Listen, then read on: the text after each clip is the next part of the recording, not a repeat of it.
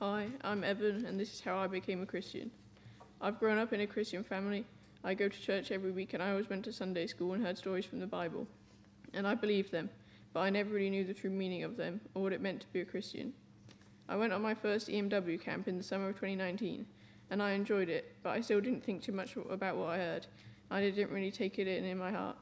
It wasn't until the summer of 2022 that I went on my next camp, and that's where I became a Christian. This time, I concentrated more during the sermons and took in what was being preached to me. Also, I think being surrounded by other Christians and hearing God's word preached to me every day really helped me to realize that I was a sinner and I needed to be saved, and the only way that could happen was through Jesus.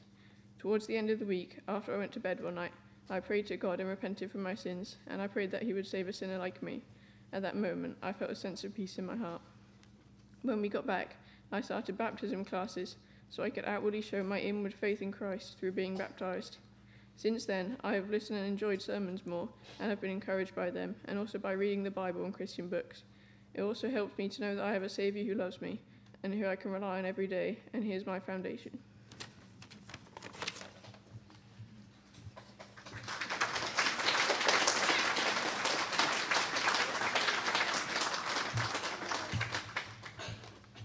Hello, I'm Lewis, as many of you may know, and this is my testimony.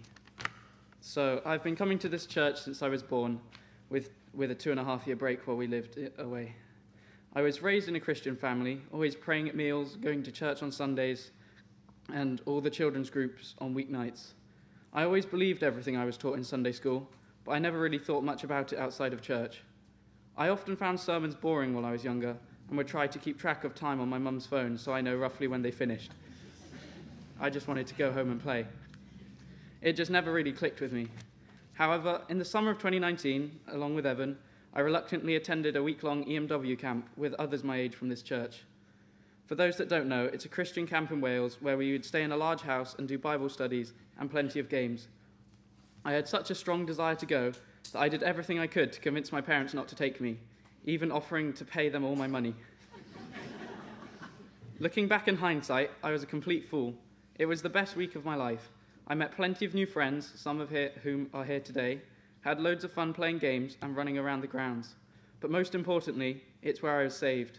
It's as if God was chipping away at me carefully throughout my life with a chisel and mallet, and then on camp he called for the wrecking ball.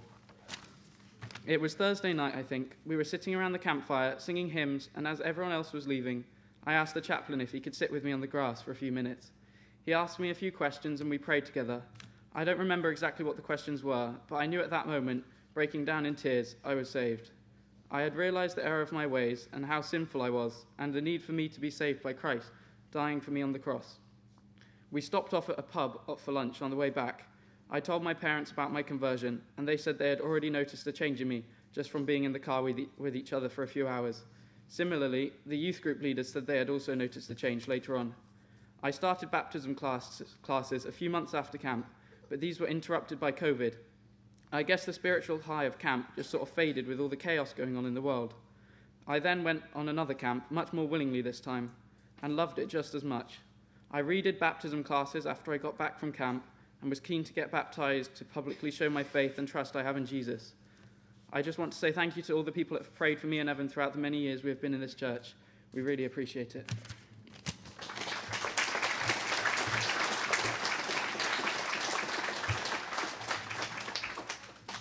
We're going to pray for them now. Jeremy and Noemi are going to try and navigate their way through without knocking a child into the baptistry.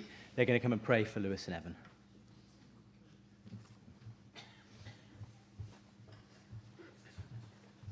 Let's pray.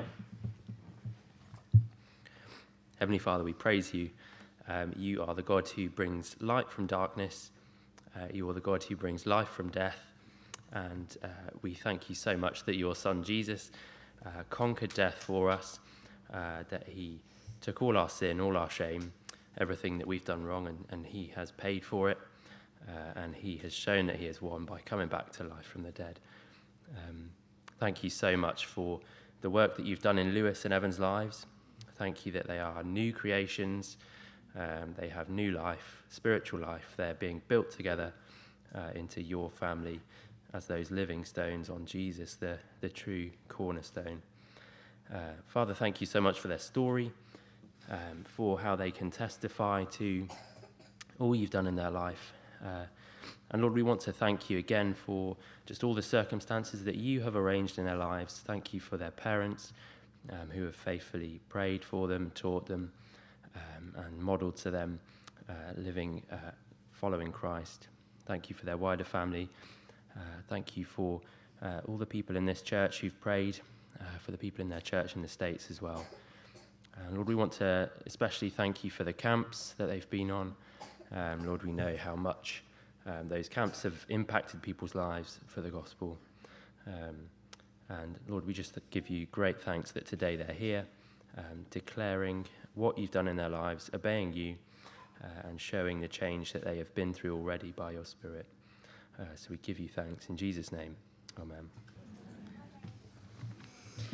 Jeremiah says, "But blessed is the one who trusts in the Lord, whose confidence is in him. They will be like a tree planted by the water that sends out its roots by the stream. It does not fear when heat comes. Its leaves are always green. It has no worries in a year of drought and never fails to bear fruit." Lord, we thank you so much because through Jesus we are called to be sons and daughters of the living God. Lord, we praise you for the work that you've done in Lewis and Evan's life, Lord. And as we look forward, Lord, we just pray that they would be like trees planted by the streams of living water, deepening their roots in you. Father, we commit them to you in the months, years ahead, Lord, as they grow in you. Father, help them to spur each other on in brotherly love. Lord, help us as the church, as the body of believers, brothers and sisters around them, to love them well, Lord, to spur them on in their faith. Father, we pray that they would grow to be mature believers, Lord, mature men of Christ, bearing your image, bearing Christ's image to the world, proclaiming the good news to those around you. Father, we praise you for what you've done in their lives, Lord. We pray that you would keep them and lift them up and fill them up on the mountaintops, Lord, and guard them in the storms and in the darkest valleys, Lord. We pray that in you they would know that they are safe and that they are loved. Amen.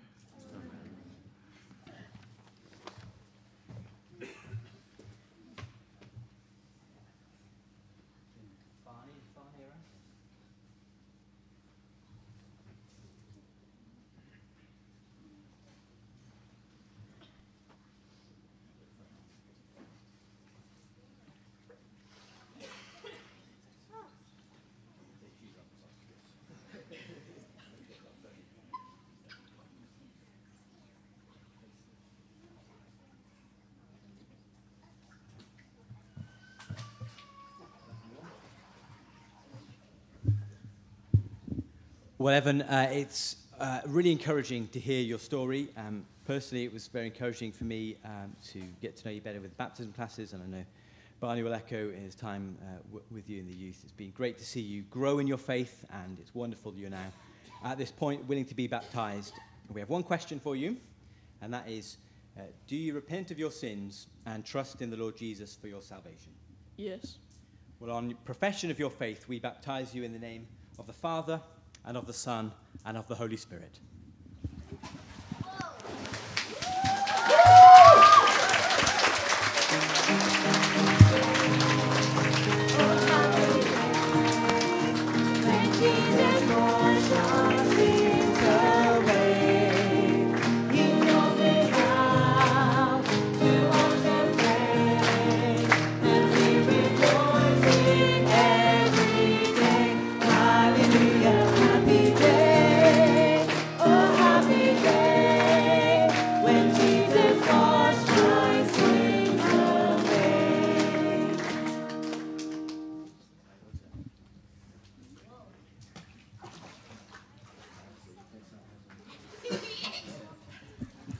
This end, you're a bit taller, and well done for taking your glasses off as well.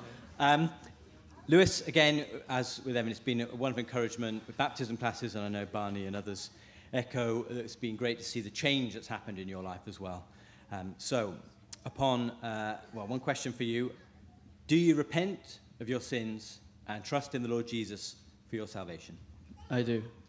Well, on profession of faith, we baptize you in the name of the Father, and of the Son, and of the Holy Spirit.